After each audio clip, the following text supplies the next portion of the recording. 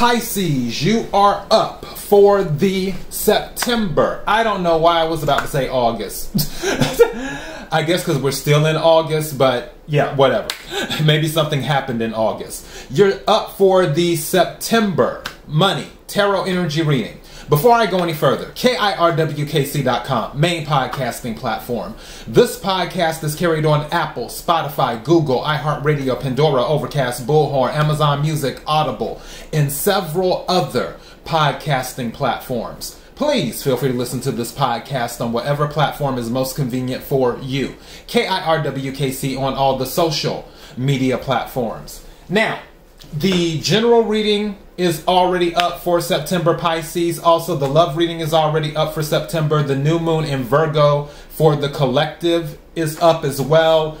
I'll probably do the full moon in Pisces, which is happening in September. I'll probably do it next weekend, I think. So yeah, we'll see what happens. But probably next weekend I'll do the full moon in Pisces happening in September. Whatever reading you decide to watch or listen to, take what resonates, leave what doesn't. If it's not your story, don't try to make it fit. I'm just a person sitting here reading the energy and the tarot cards. You know your story better than I ever could. All right, now I'm going to start with my Law of Attraction money deck and pull a card. But before I do that, while I was shuffling, the energy that I got was some of you need to put a pen in your hand and start writing your story. And now I'm hearing something else. It's saying stop being reactive and start being more proactive. And again, take what resonates, leave what doesn't. If it's not your story, don't try to make it fit. But that's what I'm hearing. Is that for some of you, it's almost like something happens and then you're reacting to it. Versus sort of thinking ahead and being like, okay, well, let me go ahead and plan for this, or let me plan for that. Or if there's a goal, instead of waiting for things to line up just right, you may want to check and see what could possibly be done to help expedite the process. Now, if it's not going to move, it's not going to move, because some things are based off of divine timing. However, you're going to know if it's divine timing or not. Because if you're being proactive and it just isn't making any headway, more than likely there is something divine about this. If you're starting to see, oh, wow, okay, I got some results, now I can move a little bit further forward, then you know, all right, but that's what I'm talking about. Also, some of you need to literally, not metaphorically, some of you need to literally put a pen in your hand and start writing out your life. Like, what you want your life to be. Some people have vision boards. Other people, they just write in journals. Some of you may need to start journaling of the things that are going on in your life, but also where you would like your life to be. You could put something in a notepad and be like, you know what? This is my 1-year plan. This is my 2-year plan. This is my 5-year plan. This is my 10-year plan.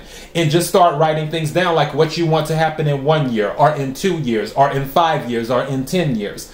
And actually doing that to put it to, I was going to say to put it in existence, but there's something else. To help get the energy out there too. And also, when you have it written down, if you ever go back and look at it, it will remind you of, oh, this is what I'm supposed to be doing. This is what I'm supposed to be working on. All right, so that's my little pre-shuffle energy. Let's get into this. This will be a short reading. May I have the energy for Pisces for September? Energy for Pisces for September. Energy for Pisces for September. What is it that Pisces needs to hear? What is it that Pisces needs to hear? What is it that Pisces needs to hear? May I have a card, please, for Pisces? Thank you. All right, what do we have here? We have, I can follow the trails of good feeling thoughts. I can follow the trails of good feeling thoughts. And it says on the back, Most people have put anything that earns money in the category of the things that I love, or no, the things that I have to do. And that is why the money often comes so hard. If you are wise enough to follow the trail of good feeling thoughts by deliberately looking for positive aspects along your way, you will come into vibrational alignment with why you really are, or with who you really are, and with the things you really want. And once you do that, the universe must deliver to you a viable means to achieve your desires. So it's saying, and I'm going to read this again, if you are wise enough to follow the trail of good feeling thoughts by deliberately looking for positive aspects along your way, you will come into vibrational alignment with who you really are and with the things you really want. And once you do that, the universe must deliver to you a viable means to achieve your desires. Now, what this is talking about is what I was just saying. This is the thing of you writing out your life, saying what you want. In addition to that is focusing on the positive things on the journey towards your goals. Because, and I'm going to talk about this later on. I think I might do it as a daily thought. But when I went to, for those who know, I went to the DMV or the DPS or whatever they call it in Texas. I still don't know why they don't call it the DMV, but whatever. But I went to get my driver's license. And on my way there, I passed this auto shop. And I looked at what it had on the sign outside the auto shop. This was the actual auto shop, as in fixing cars. I kid you not. So I look to my left, I'm looking at the sign, and I'm like, well, wow. And I started laughing because it was true. The sign said, if mountains were smooth, you wouldn't be able to climb them. I kid you not. It said, if mountains were smooth, you wouldn't be able to climb them. And I was like, that's true. So for those of you who are looking to get to the top of a mountain, clearly you will have obstacles. You will have challenges. You have to have challenges in order to give you something to grab onto to boost you up the mountain. But if the mountain was smooth and you didn't have any resistance or anything to latch onto or any type of challenges, it would make it hard to get up the mountain because it's smooth. So yeah, focus on the positive and do that. Now I'm going to take a few, I'm going to set this over here. I'm going to take a few tarot cards and we're going to wrap this up. Let's see what's going on. May I have the energy for Pisces for September in regards to money? May I have the energy for Pisces for September in regards to money? May I have the energy for Pisces for September in regards to money?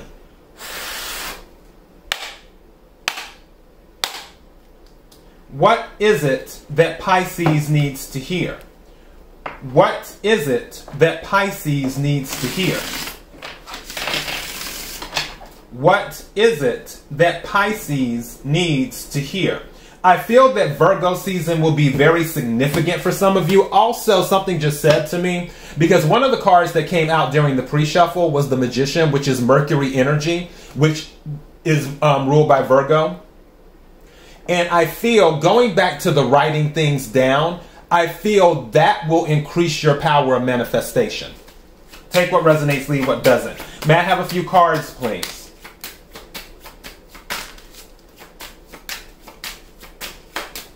Thank you.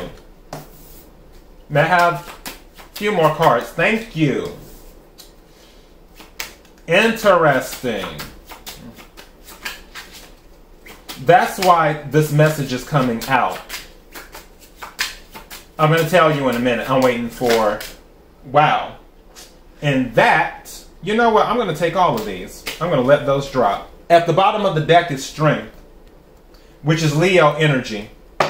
Some of you need to tap into your strength and learn to do that. Some of you need to learn how to believe in yourself as well.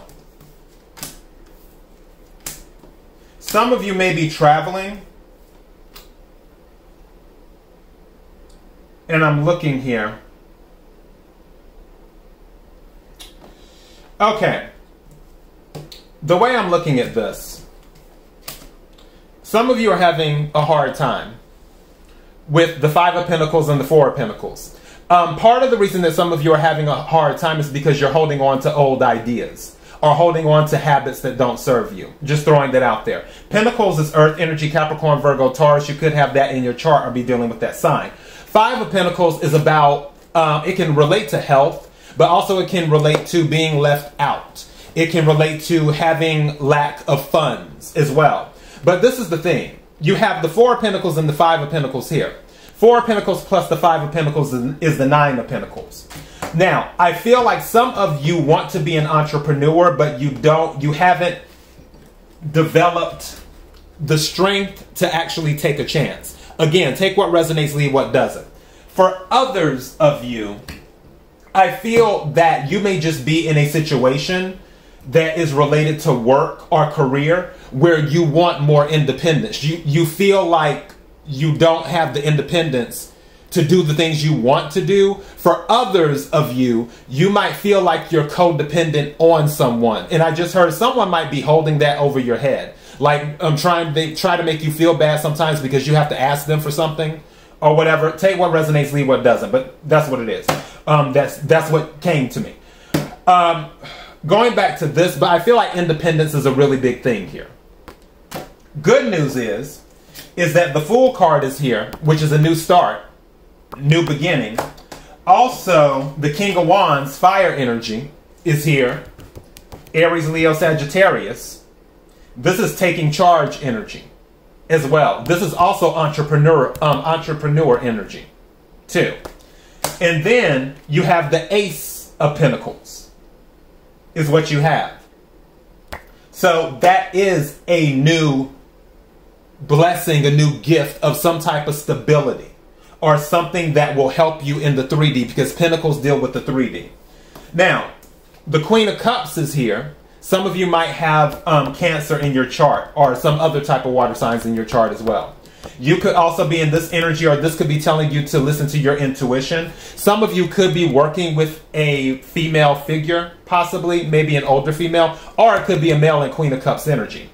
I feel there may be some type of collaboration because Three of Pentacles has come out, and this is usually about collaboration, working with others, being recognized for the work that you do, contracts, and other things is what it can be recognized for. I really believe, and something just told me, for some of you, you need to listen to your intuition when you're dealing with other people. There may be people who want to come into your circle or try to befriend you. And also, especially if there's some type of talent that you have or some type of idea, be sure to use your discernment, your intuition when dealing with people, because not everybody is someone that you may want in your circle. On the other side of that, instead of being in a default of just shutting people down, you may want to actually try to tap in more to your intuition and be like, okay, before I just automatically shut this person down, let me see if I can get a feel for them and see how they are. Because if you're shutting someone down who actually may be good for you, that you could collaborate with, that could help bring some of your goals or dreams to life, then that's blocking you, is what it's doing. But, like I said before, with the Fool and the Ace of Pentacles, this mentality that you have, if you alter it, it's going to change. Again, I really feel this is about putting a pen in your hand and writing your story and believing that it's possible. That's what I'm getting. And that is your message. kirwkc.com, main podcasting platform. This podcast is carried on Apple, Spotify, Google, iHeartRadio, Pandora, Overcast, Bullhorn, Amazon Music, Audible, and several other podcasting platforms. Please feel free to listen to this podcast on whatever platform is most convenient for you. kirwkc on all the social media platforms. Until next time, Pisces, be blessed.